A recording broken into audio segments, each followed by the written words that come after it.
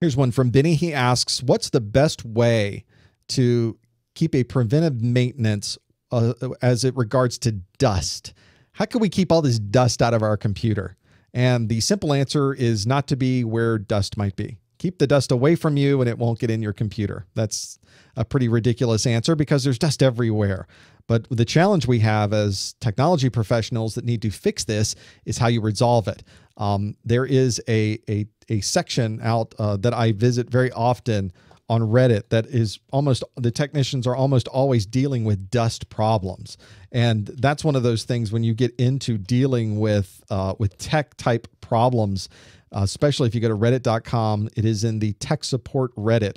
It's the /r/tech support that has a lot of these with pictures. And you can see this caked on dust on these people's machines. It is a mess.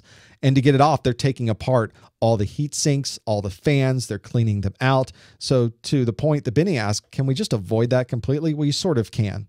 You generally don't put filters on a computer fan. I have seen those before, and for environments, especially in environments that just have a lot of dirt, manufacturing facilities, printing areas. If you're in a printing press, a printing house, there's just paper dust all over the place. So it's very common to do something like that. So there may be an option to do something like a filter.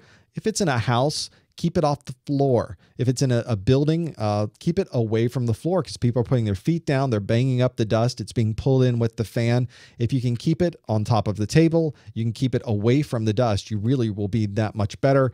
And ultimately, one of the very common preventive maintenance things is to just pull the top off every year or so and get a vacuum that's designed to work with low static so that you can vacuum out pieces of it. Or if you have compressed air, and I highly recommend not using the cans, but using a compressor of compressed air just from a environmental perspective, a green perspective, and just use the compressed air to blow out some of that. Maybe not the full-blown compressed air, very lightly. Make sure you don't damage anything inside of that.